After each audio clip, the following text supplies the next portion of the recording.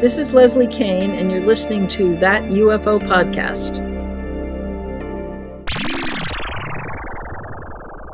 Hi everyone, and welcome back to That UFO Podcast. My name is Andy, and many of you get in touch with me on a regular basis asking how they can report their UFO sightings. So rather than me keep getting back to you, telling you the same things, I thought it was about time to get another one of those experts on to discuss one of the best resources for reporting your UFO sightings wherever you are around the world. So joining me on the podcast, I have the State Director of the Mutual UFO Network, MUFON, in Southern California. He is an investigator of more than 900 reports of UFOs, a member of MUFON's Experiencer resource team, a musician, and most importantly, a father and grandfather.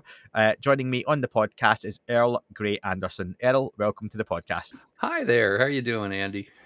It's very good to have you on, and we've been talking for a good few minutes now before I hit record about UFOs, the Beatles, and a few things in between, which was a lot of fun. But I told my wife earlier, and I did mention to you that when I said your name, she laughed because my wife's English and me with the Scottish accent, it's really hard to pronounce the name Earl. So if anyone, it's E-A-R-L. So anyone who wonders, what is Andy saying this guy's name is, it's Earl. That's it. And you might hear me change it as the interview goes on, just depending on what I'm saying. So, Earl, very warm welcome to the podcast. Good to have you on. We're going to get to talking about a few different things, including your time with MUFON, your work with MUFON. But I want to start off just asking you, how did you first get involved in the UFO topic? Does it go back to childhood, or was it? It goes back to my earliest memories. My mom, her name was Betty Grace Anderson, and she worked for Howard Hughes, the aerospace giant, who he initially made his fortune by creating the better drill bit for the oil fields. And but he was one of the first contractors to work with the Pentagon, and my mom was working for him as one of his two private secretaries. And at this point, Hughes was a germaphobe. He was shut in. He did not like to leave his office. And so he would send my mom out. My mom had a very high security clearance because he would send her out to do his business stuff. And my mom told me when I was about 5 years old about how she was taken out to the middle of the desert, and there was this bunker in the middle of nowhere, had a little security detail with her. She did not tell me which desert it was, but that they opened this thing. It was all locked up, and there was an elevator. And of course, this elevator only went down. There was no building over it for it to go up to. So she got into the elevator. She still didn't know where they were going. You know, she figured it was maybe a couple of floors down at most. And she said that she got in the elevator and it kept going down, and that she felt vertigo, that she had, the way she explained it, she said, well, she had butterflies in her stomach. She said that the doors finally opened up and there was a little city under the desert. They got around in golf carts, she said. There were some of the German rocket scientists worked there that we acquired through Operation Paperclip.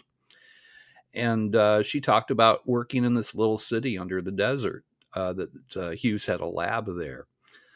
Since then, I've met another guy who was an RAF pilot, and his mother happened to be the other secretary that worked with my mom.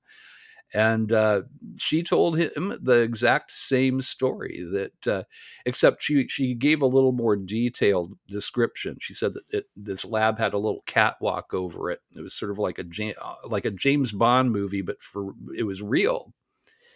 So that was the first weird story my mom told me. But then she kind of followed that up with talking about people like Werner von Braun that she knew. She said he was a charming man. I said, well, wasn't he a Nazi, Mom? How could he be charming? And she said, well, he wasn't really. He was forced to do that. But he really, really wanted, for humans to go into space. And he was obsessed with going to the moon. And of course, he was the guy that helped us design the 3-stage rocket that got us there.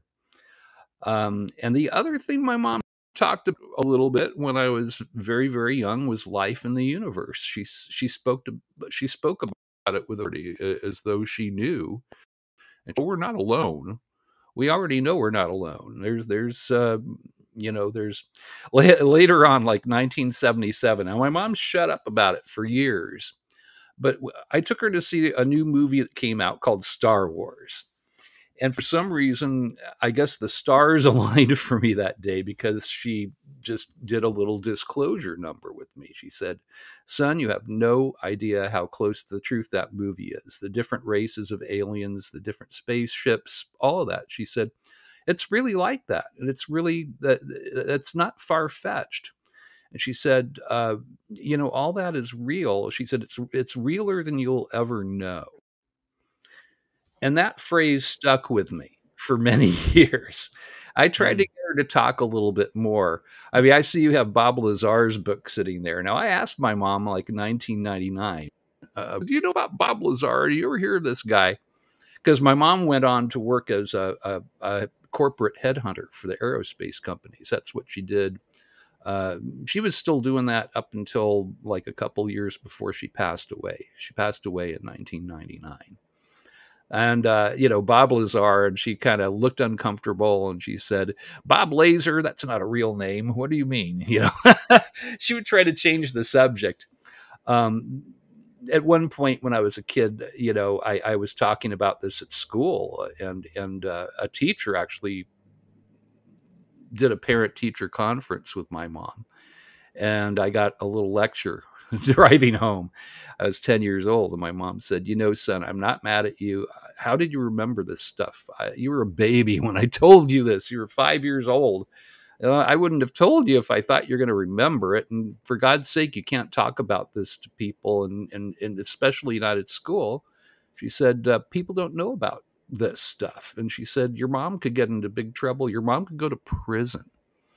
And so this is that's the atmosphere I grew up in. And as I got older, after my mom passed, as long as she was alive, there was always a chance that she would give me a little more information about this subject.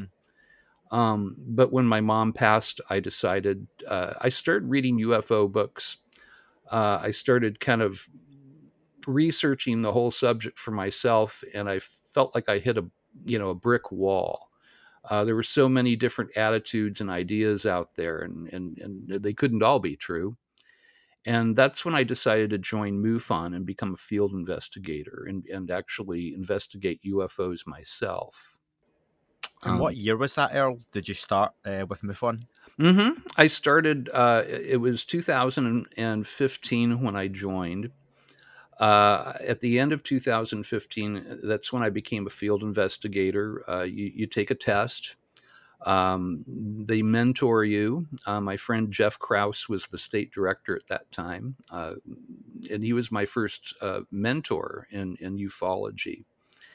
And I learned a lot from Jeff. But there's nothing like feet on the ground, getting your own cases. And I sort of went to it like a fish to water. And you mentioned my 900 cases. I mean, I happened to look in the MUFON computer management system the other day. It's like, I wonder how many cases I've done at this point. And I looked it up. It was 900 and something at this point. So that's a lot of UFO cases. Out of that 900, there's about 80 that I have classified as actual UFOs. J. Allen Hynek, who is the head scientist with Project Blue Book, he kind of came up with a rule of thumb where he said 90 to 95% of UFO reports that come in wind up being prosaic objects, something, a natural phenomena or a man-made phenomena that people misidentified. So my numbers are kind of that's the same as Hynek's. It's probably 5 to 8% that wound up being UFOs, and some of those cases are eye-popping and mind-blowing, and they align with what my mom told me as a child. At this point, I've even had people from the Department of Defense tell me that. I had one guy tell me, "You can be very proud of your mom and the work that she did. She didn't lie to you. I've read her file." And I said, "Well, tell me a little bit more. What was she doing? You know, what was she doing under the desert and all that? And he said, I can't tell you because her file is sealed, but you can be very proud of her. And that's how it started for me. And I love it. You know, I feel like, I don't know that anybody truly understands this phenomena because it is weird. And I think it's been with us forever and ever. I don't think it's a new thing. Well, let me say, there's a lot to dive into there, Earl. And your mum, it certainly sounds like, lived an incredible life. And again, Yes. we talked about the mystique of the Beatles before we recorded, and it sounds like, and we talked about how, you know, if the Beatles hadn't broken up, what could have been, but it's almost the myth around them is even bigger because we don't know. And same with your mum, you know, almost, I'm sure there's a frustration. You don't know what your mother actually did, and what she saw, what she witnessed, but there's that imagination. It's almost childlike, isn't it? That it's bigger than the real thing.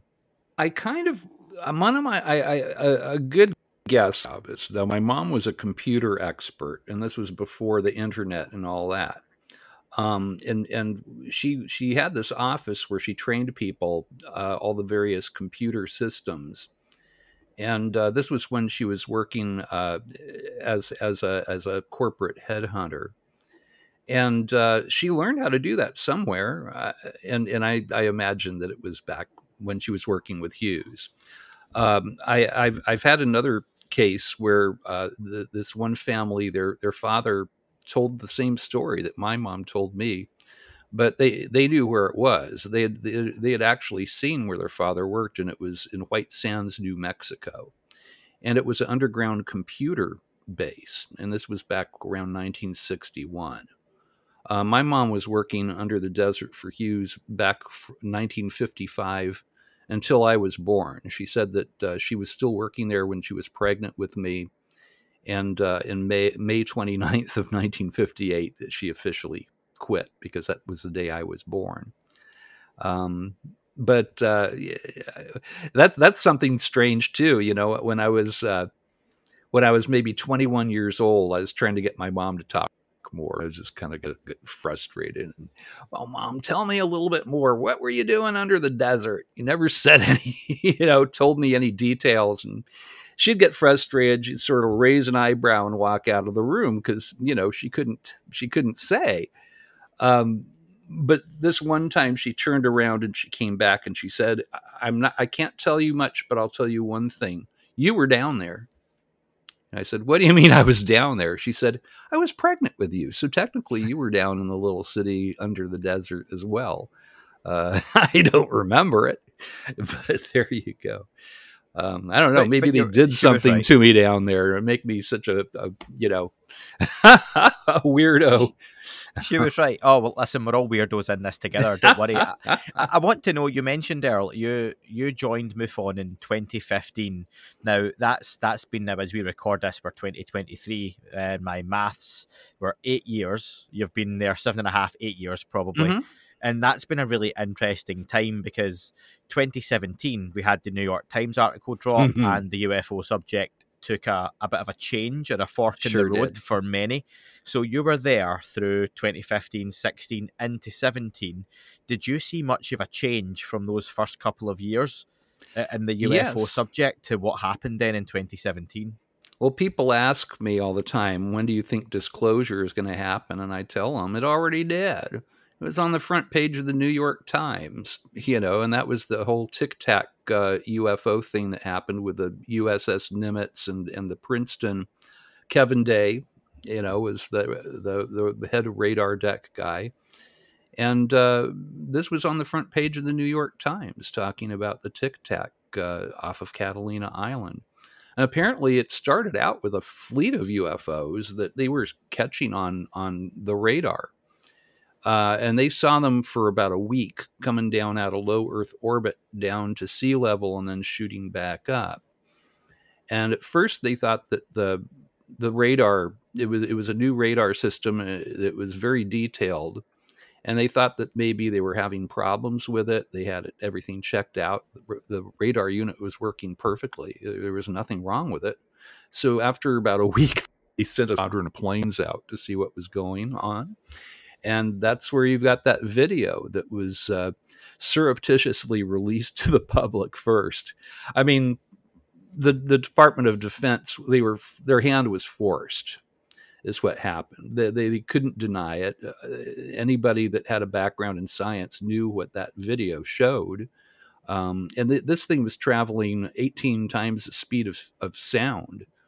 It was at Mach 18. It didn't create a single sonic boom, which should be impossible. Had some way of negating the mass of that ship. And so if you can negate the mass in something, you can technically travel faster than the speed of light. That's the only thing that makes Einstein's speed limit work. So it was something very strange. It was making 90-degree turns at Mach 18. I mean, if somebody was craft, and I imagine that it had a pilot, why do you make a drone that's 40 feet across and 20 feet wide? I mean, there's no reason, there's no reason to make a drone that big. That's like a HAB module. But if you make a 90-degree turn, you're going to be like jelly on the wall, but yeah, they're using something that we don't have. Did that change how you were viewing the UFO subject from that point on? It didn't so much change the way that I viewed the UFO subject as much as it did the public. What I noticed was before that article was on the front page of the Times, people, science backgrounds and stuff would roll their eyes at me. My ex-father-in-law worked on the Apollo program, and I'd talk about UFOs, and he would laugh. He thought it was, so much BS. And everything seemed to shift. I probably have more friends who are scientists, doctors, people with a science background that are colleagues now than anything. People take it very, very seriously. Congress is certainly taking it seriously. I mean, Congress has been meeting with MUFON openly. I think they've always probably had a back door into MUFON because, it's a Department of Defense. They can do pretty much what they want. If they want to read something or see something, they can get into your files, people. But now, here they are out and openly saying, yes, we want to work with MUFON. And that, boy, oh boy, that's a sea change. That is saying openly to everybody, yes, we are taking this very, very seriously. This is a real thing. So it's shifted. And listen, let's talk about MUFON then, because as an organization, I know about it, and there are many listeners who will know about it. It's the Mutual UFO Network. However, I think sometimes it can go under the radar, pardon the pun, talking about radar decks and all, that there are so many listeners out there who don't know about MUFON, because people get in touch with me purely because they listen to this podcast for their UFO news or other podcasts, and they don't know how to submit reports. They don't know where to talk about their sightings. So there are people out there who don't know what it is. So what is the Mutual UFO Network? We are a private organization. We're civilians. We're a nonprofit. We all do this for the love of the phenomena and to understand the phenomenon. We opened doors when Project Blue Book closed theirs. Project Blue Book was the government's first officially announced investigation of the UFO phenomenon. And they closed doors in 1969, and that's when MUFON opened theirs in 1969. And if you go to MUFON.com, MUFON.com, it's a mutual UFO network, is what the acronym stands for. The first thing you'll see is you'll have a little button that says report a UFO.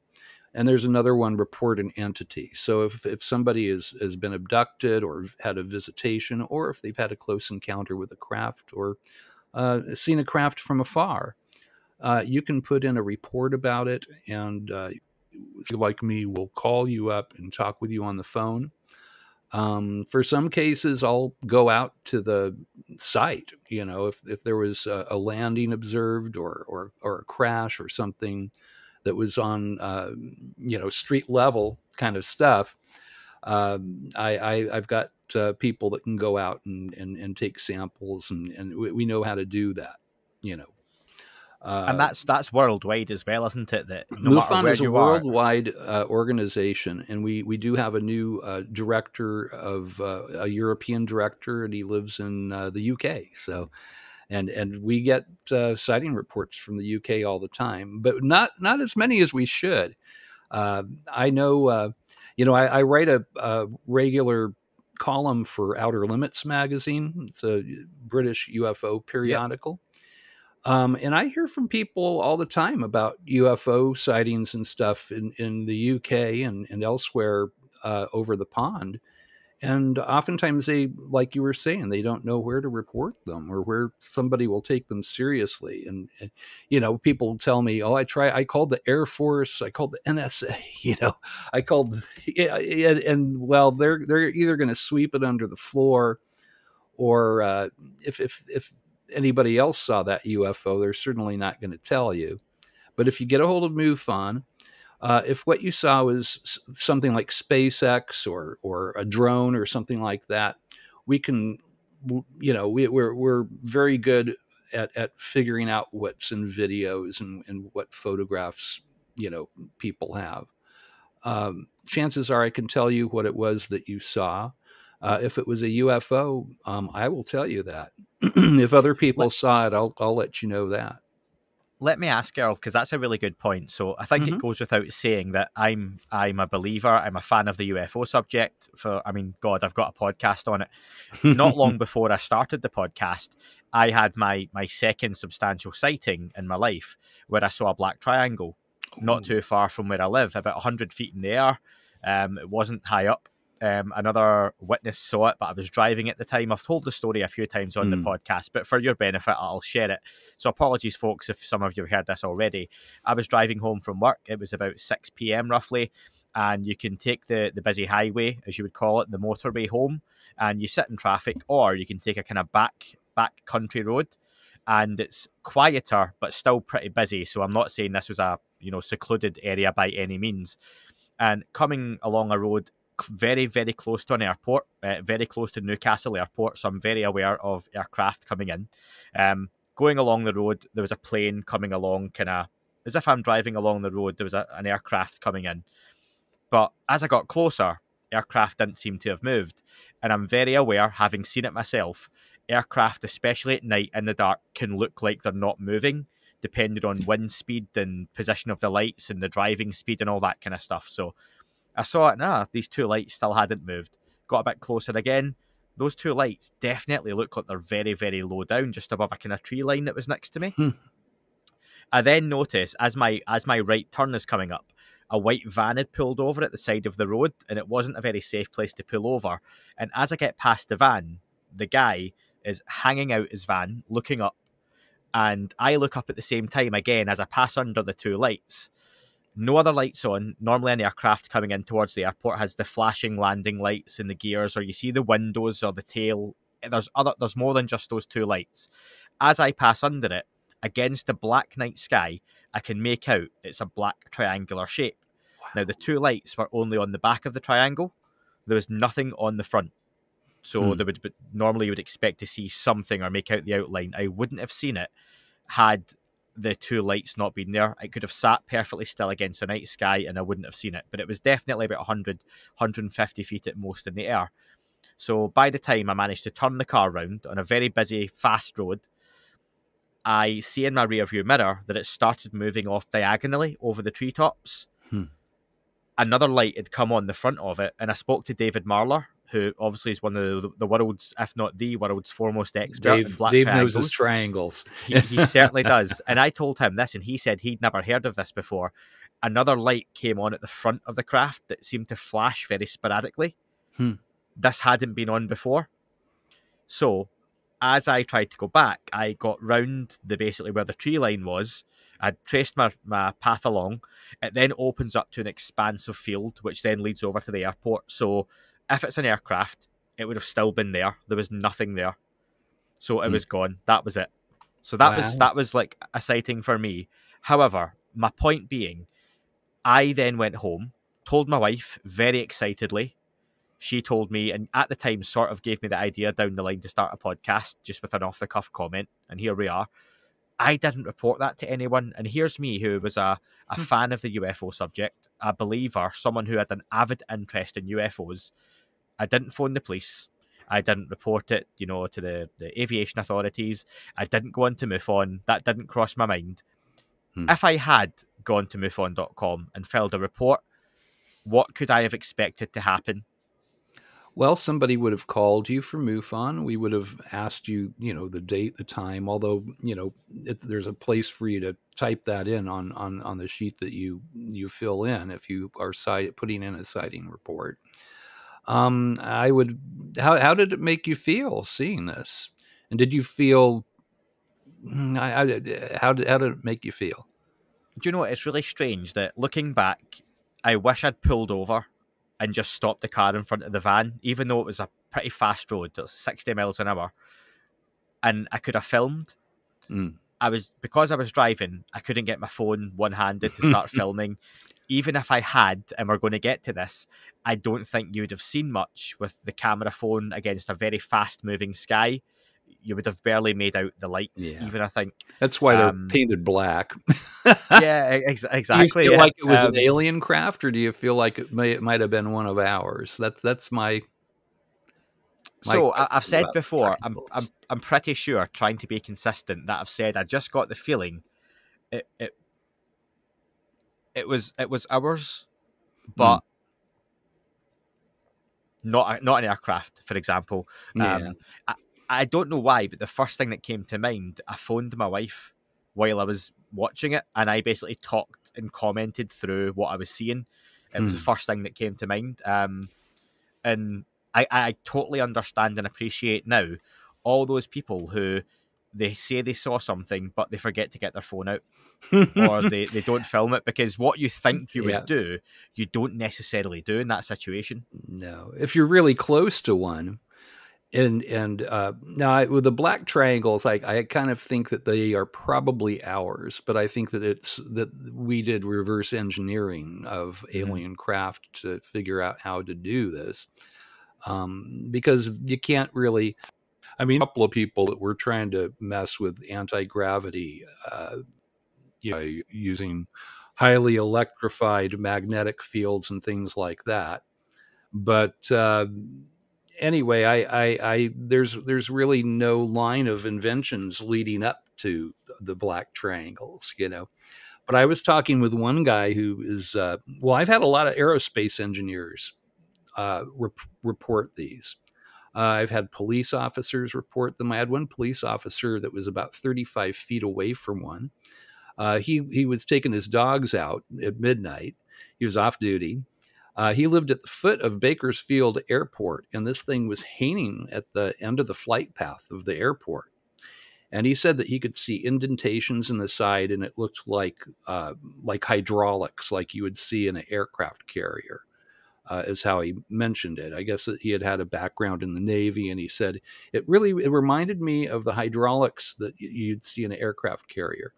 And, usually when there's alien UFOs, they seem to be one-off, I mean, you have flying disc shape that's pretty popular, but, we have blocky-looking UFOs that look like there was one in Crawford, Texas, that they scrambled jets out on. They called it the Flying Walmart, because it looked like this big flying box with windows on the side.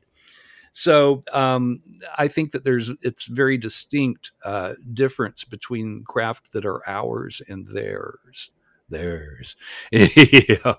And but I think that they have the same source. I think that the Roswell crash happened back in 1947. I'd be kind of disappointed if we hadn't figured out how some of that technology worked in the last 74 years. That they've had. The one thing you mentioned about the black triangles, popular opinion, I think, tends to be, I say that, this is just my opinion, what popular opinion may be, is that it's our technology reverse engineered or some kind of shared technology. What's always put doubt in my mind with that, and just made me question it more, is, speaking of David Marler, he was on Unidentified, the series with Tom DeLonge, Chris Mellon, Llewellyn, ago, and he had Chris Mellon at his property, and Chris Mellon shared his thoughts on what he thought black triangles were potentially doing, and he felt they were surveying or mapping the planet. Just always Could thought be. if that was our technology, we wouldn't be mapping David our own thinks that planet with they're it. extraterrestrial. We kind of differ on that, but I mean, I'm open to either or. I don't know. I had one aerospace engineer that works for, should I say the name of the company? Maybe not. Why not? Lockheed, Skunk Works. Okay, I won't tell you which facility he works at. They have a few, but he's got It's a like big 90 company, people that work under him. And he told me off the cuff, he said, you're 95% correct about the black triangles coming from us, Earl. And well, I've been over to plant 42 over in Palmdale. Is the Skunkworks plant over there, and they have a satellite that's owned by Boeing that's part of the same facility. So the guy, the supervisor of the engineers at Lockheed, I said, all right, so it's 95% yours. So I'm guessing that means it's 5% Boeing's then, that Boeing worked with you guys. And he looked shocked and his mouth kind of dropped. We were on a Zoom call, right? He looked horrified. And he said, I didn't say that. I didn't say So that may be a joint project between those two aerospace companies. I've had aerospace engineers report them. And the one guy, he was out by Plant 42. He was working late. It was 3:00 in the morning, and he described exactly what you just described. It was a black triangle. The lights were off, but he could see it blot out the stars. And he said this thing flew right over him, silent as could be. And he saw it hover over the gate of Plant 40. And he said, and it landed like a feather. He said, I've never seen anything so beautiful or so graceful. And he said, do you happen to know how I could work on that project? That was the way we finished the phone call. I told him, well, my mom might have been able to have helped you, but I'm not sure. That was the strange movement. It. The strange movement for me was the way it moved off diagonally, very steadily over there was no turn, there was no dipping of a wing. There's no forward or reverse on these things. They can go any direction they want. I had one guy that saw one of the black triangles. It was hovering sideways, so he could see the top of it. It was just hovering sideways. So they must have gravity worked out in the cabin somehow, or people would have been hitting the wall. Anyone inside? Yeah, I think so. I'm pretty darn sure they're manned. Why would they make them so huge? Some of them are the size of a football field. They have 3 sizes, is what I've been told. There's one that's about the size of a fighter plane. There's one that's about the size of half the size of a football field, and then there's a big one that they've got. But again, I don't know. These might not be ours. I mean, people say a lot of funny things out there, and I'm sure the technology came from elsewhere. Let me ask, Earl. When you get a report, what does the average report that comes through to MUFON look like? What kind of details do you get? And then I'd love you to follow up with what would you like to get on top of that? Sure. Well, it'll tell the time, the place. I'll find the coordinates. I'll find the weather patterns for that area. Sometimes people will submit a video or a photograph. A lot of sightings wind up being prosaic objects. I mean, the little hobby drones, they make them to look like UFOs now, and they have the lights that spin around.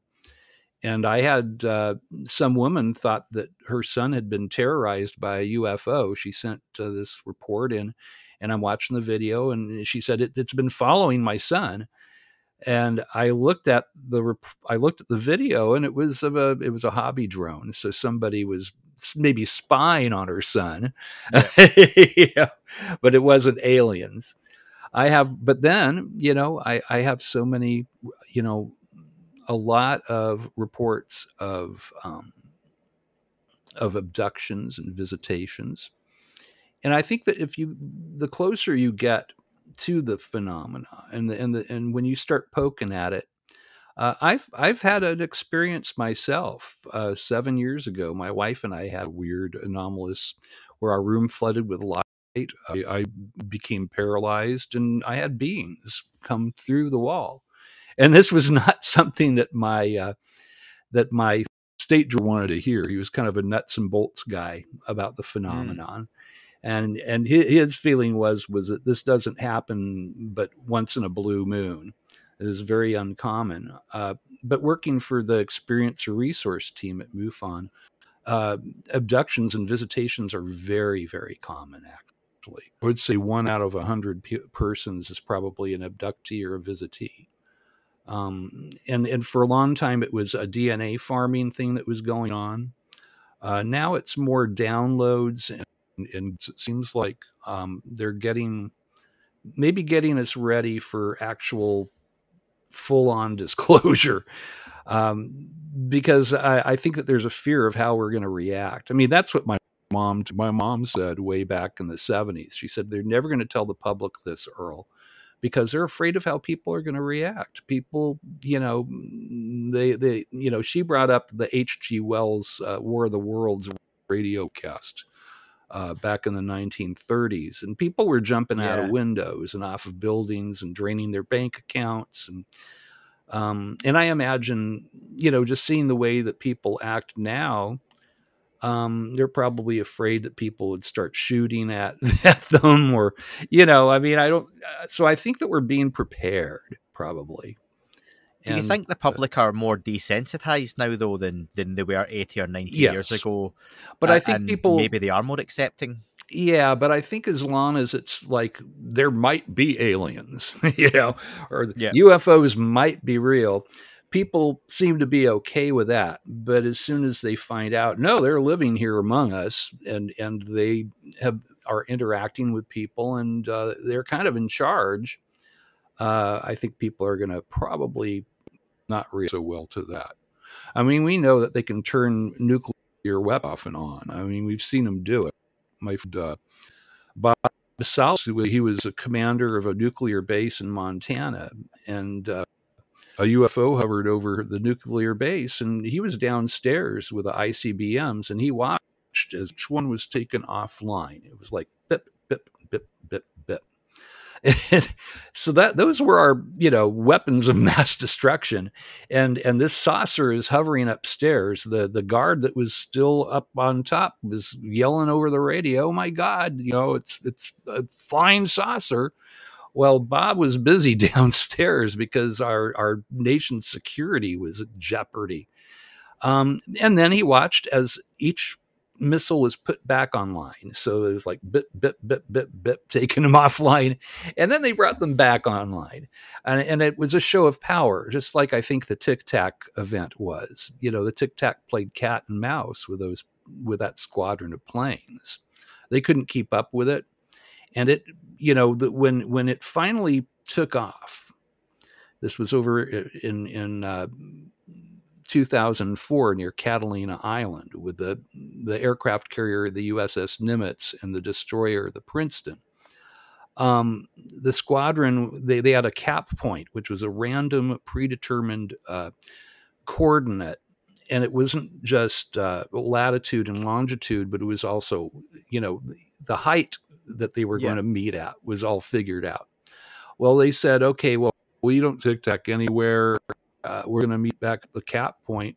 And they got a radio from the Nimitz. They said, well, don't look now, but the UFO is waiting at your cap point for you. Yeah. This wasn't in their computer. Wasn't spoken of on the radio. It was secret coordinates. So either this thing read their minds, or I don't know. I don't know how they knew. As far as I remember, with the cap point, it had been used several times before the incident, and those Tic Tacs had been there for a week before the intercept. So there's potential that it's a learned behavior, that they're also mimicking the fact that we know you're going to this point. So much like, well, it was a show of power, almost. Yeah, I mean, they played cat and mouse with those planes. There was nothing they could do. They couldn't catch up with it. I mean, this thing was traveling at Mach 18. Making 90-degree turns. It was like a Roadrunner, Wile E. Coyote cartoon, physics, they dictate that objects are able to do certain things. If you're traveling Mach 18, you're going to have 18 sonic booms. There was not one single boom that this thing made, I want to ask you a question, Earl, just before I talk to you about some of the more spectacular cases that you've looked at. You mentioned the, Sure. the abductions or landings potentially. On those more prosaic cases, so I mentioned just before I hit record with you, one of the listeners sent me a DM, JJ, thank you very much, and JJ's daughter had been out to try and film a comet last night that was passing over the Earth. What she ended up filming was a light in the sky. It's frustrating because it's a very similar video to what I see quite often, and it's not down to the lack of the witness being incorrect. It's the technology we have that the camera phones never look as good as the naked eye. And he tells me he doesn't think it was Starlink. It is just a light against a black sky. And I asked if there was any more information, and he said, nope, trying to film the comet, saw this instead, went back out a few minutes later, but nothing was there. And I wonder, that must be something, one, that you get quite a lot, just the light against the dark sky. But what could people do that would help yourself or other investigators follow that up? One thing that people can do is you can get there are certain apps that, like what's it called? Star Walk, I think, is one. Where it gives you can see what's supposed to be up there in the night sky. Also, there's the flight radar app that you can get to find out if it's one of ours or it's a plane, or if it's something that's supposed to be up there, it'll be the FAA number and everything will be there. Also, I will get Satellite Tracker. There's a very good Satellite Tracker app. Of course, we have spy satellites. Everybody has them, and those aren't going to be on the on the Satellite Tracker app. Yeah, because there's spy satellites. Yeah. So it could be any one of those things, or it could be a spaceship from Alpha Centauri. But lights in the sky are frustrating. About the best I can do is tell you if Jupiter, Venus, or some, or if the ISS was passing over. That can look sort of like a lit up cross shape when it goes over. I have another app, ISS tracker, and my wife and I like to go outside and watch it fly over. It's there's the space station, honey. Look. I've seen the ISS quite often here as well, and it is cool to think, wow, there's this object going overhead with a couple of people on just board. Tick them off, what it wasn't, right? And at the end of the day, I'll usually have an answer for the person, but lights in the sky, again, can be really frustrating because it could be a helicopter way in the distance, or it could be Star Trek, Well, listen, let's get a bit more Star Trek then, because you mentioned 900 plus reports, 90 to 95% of them are explainable. It's something prosaic, but that's a good thing, because we want to be able to explain a way that we can get to the better quality data, and that includes what the US government are doing just now with the Arrow program. And the fact that we're getting more and more reports from pilots, and people can get frustrated when they hear, 50% of them have been solved. Well, that means 50% haven't. And even if 5% of that 50 that haven't been solved still remain unexplained after a period of time, that's some really good quality data to look into. And I wonder, in those 900 reports, what are some of the standout cases that you've been involved in or you've had the fortune to look at? I had one sighting that happened a few years ago where two women followed after a spherical red glowing ball that was flying through Azusa, California. A to Z USA is Azusa. It's an acronym, and they named the city A to Z USA, but Azusa.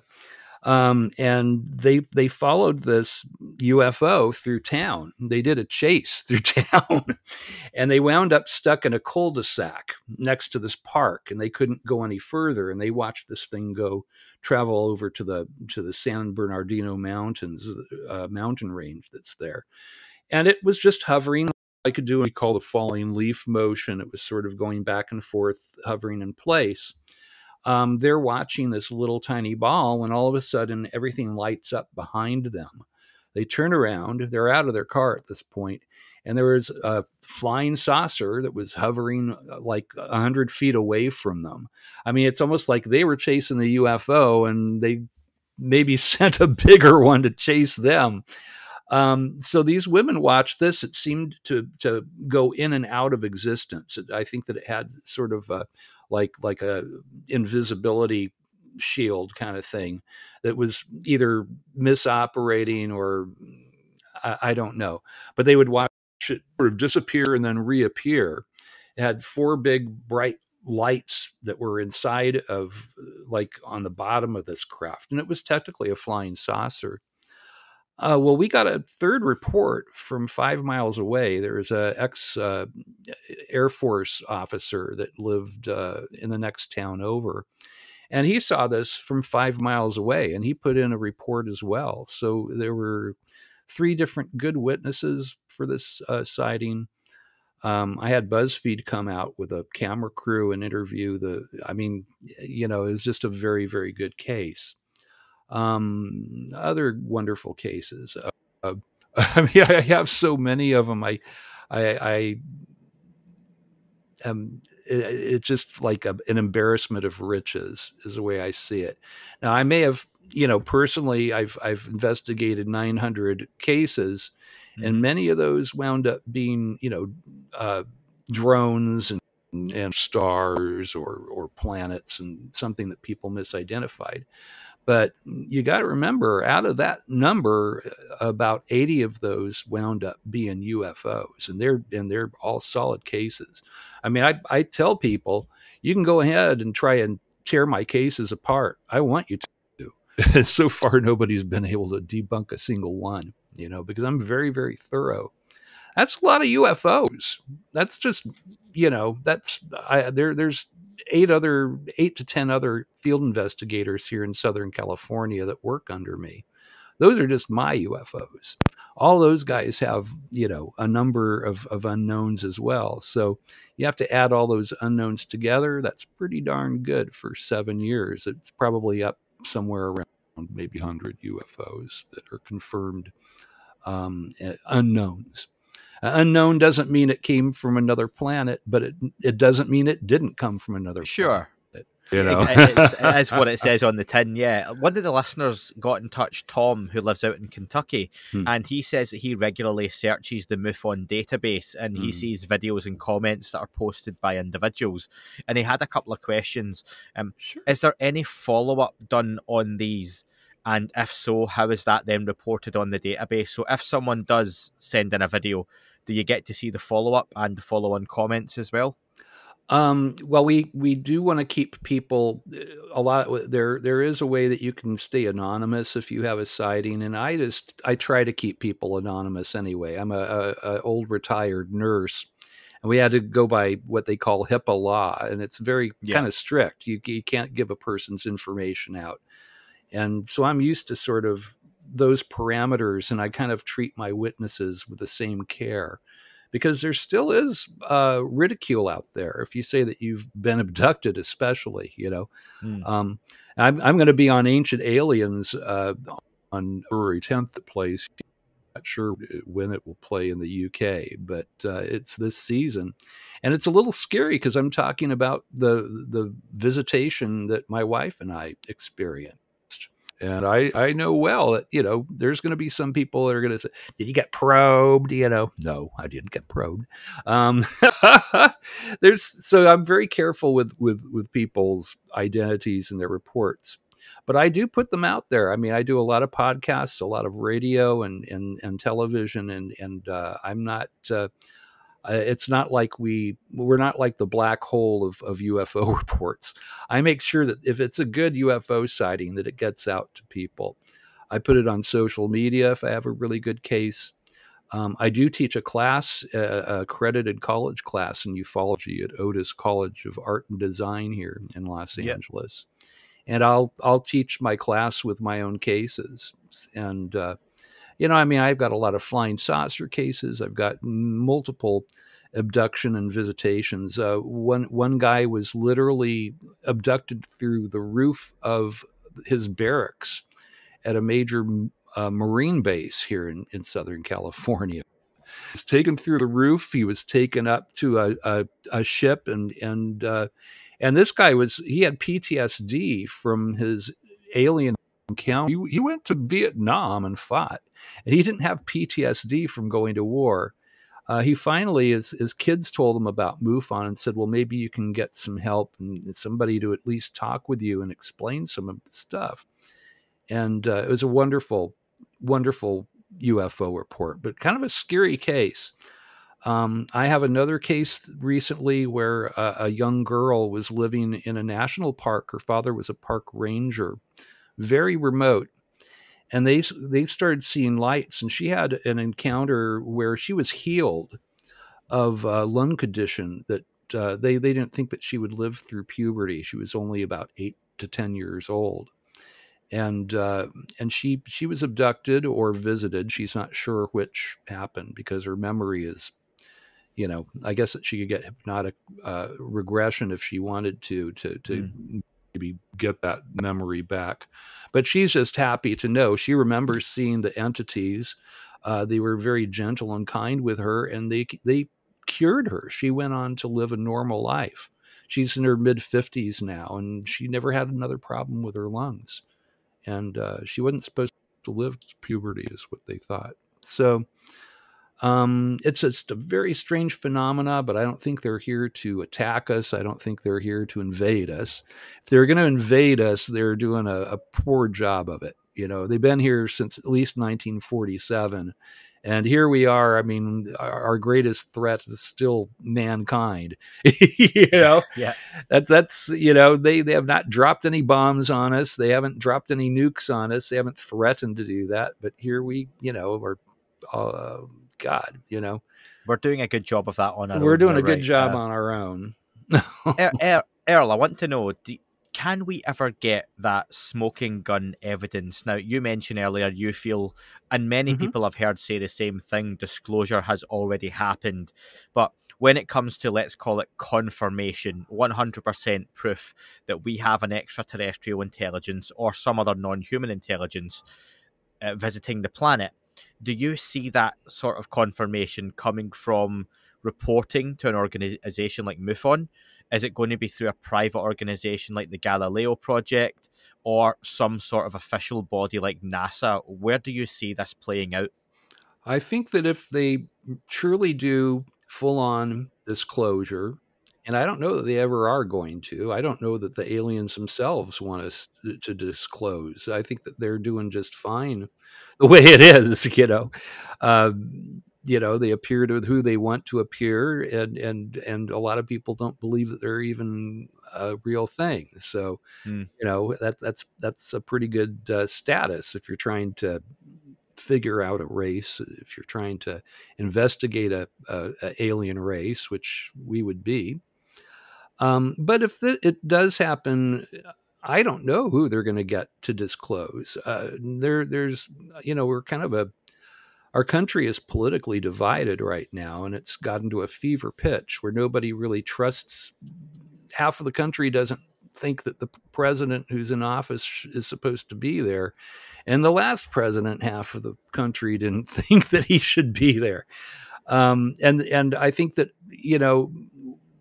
people will say, fake news, right? So it would have to be a coordinated effort. I think it would have to be other countries involved. It would maybe be the United Nations have to do it.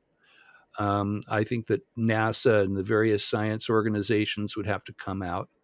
I noticed that Neil deGrasse Tyson has kind of walked back his old skepticism recently, UFOs. Very interesting. He was sort of like the big skeptic and rolling his eyes, and I just saw him on a show the other day, and he said that UFOs might actually be alien space. Yep. That's new. That's a big step for old Neil.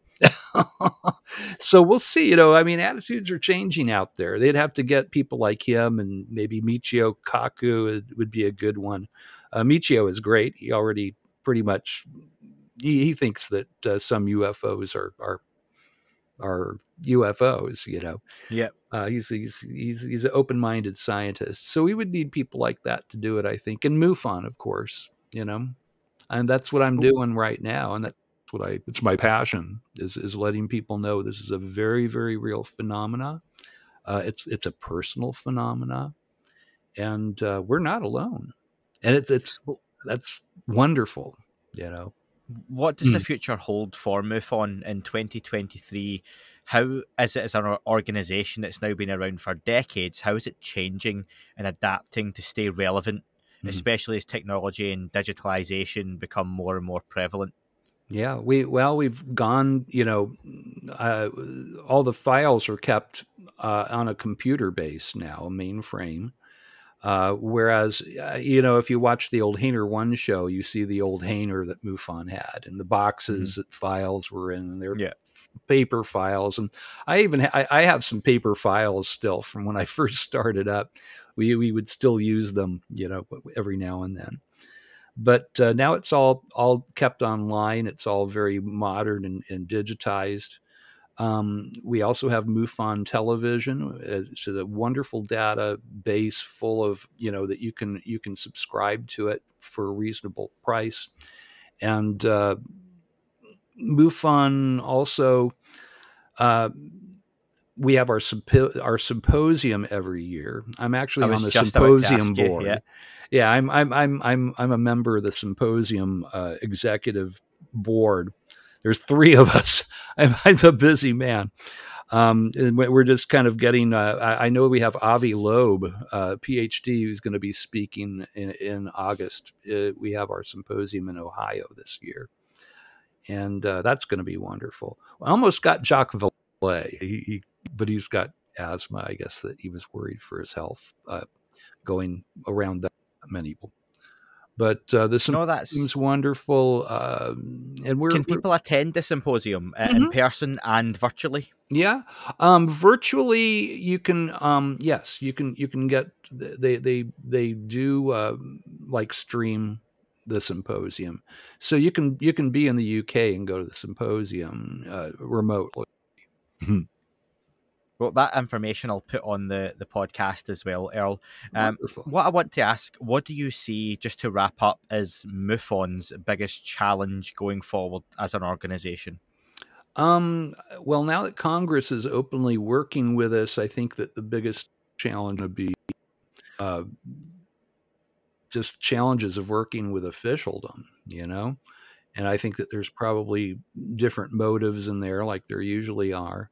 And just remaining true to our core mission statement, which is a very, very good mission statement. I mean, MUFON's mission statement is the scientific investigation of UFOs for the benefit of humanity, and that's it, And it says a lot, though. It's for the benefit of humankind that we're doing this. Because the technologies involved and just the knowledge, once we figure out anti-gravity, once we figure out interstellar flight or interdimensional flight or whatever it is that they use to get from there to here, it's going to change. It's going to change us. It's going to be like Star Trek if we can, harness those energies. And I think that maybe that's why sightings and everything are ramping up, that they are watching us carefully. They're probably worried about us. I don't think they want Star Wars, Star Trek. Yeah, sure. But not Star Wars. And I think that they're interested in our military. They're interested in how we comport ourselves. And I think that that's another intelligence that's not humanity. and it's going to change. It's going to change us as a species. I think for the best, for the better. We'll truly become a spacefaring race, humankind, and that's what I think. The future holds for us. I hope, if we don't blow ourselves up. Yeah, well, that's a it's wonderful nice place to leave it. The missiles offline, though, if we get out of one, right? Exactly. Listen, I'm sure we'll still find a way. Life finds a way, doesn't it? Yes. But that's a great place to leave it, Earl. Thank you very much for joining me. I'll have all the information you've talked about in the description to the podcast. And I would ask, if you do have a sighting you want to report, you should report it. Use MUFON as a resource. The MUFON.com, really easy to get there and fill that out as well. So, Earl, and it'll be great to have you back on in the near future again for I'd love updates. to come back. So, been good speaking with you, Earl. Have a lovely day. Thank you for the You too, Andy. You have a wonderful day. That is all for this week's show. Thank you very much for listening. Please remember to leave the podcast a review on your chosen platform. You can like, retweet, and subscribe. That would all be very much appreciated. The shows are being uploaded onto YouTube as we speak more and more. You can sign up at patreon.com/That UFO podcast to access the shows ad-free as well. Please get in touch on Twitter, Facebook, Instagram, That UFO podcast. Of course, on Twitter, it's at UFO UAPAM. And again, folks, as always, keep looking up. You never know what you might see.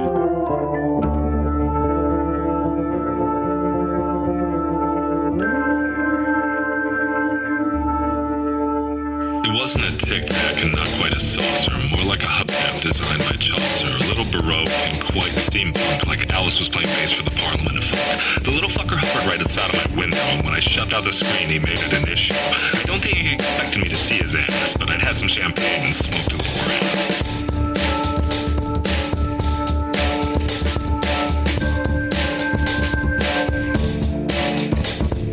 Meditative gamma state full on meta. Can't imagine how it could have been any better. I got to the top of the stairs and there he was. Like, you awake? I was about to abduct you, cuz.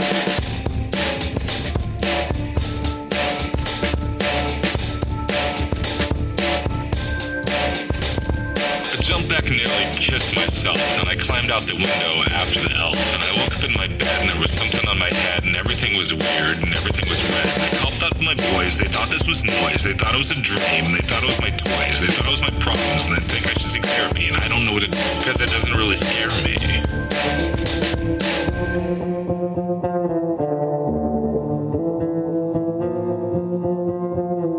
If you really want to know who I think may be, I think it's you and me.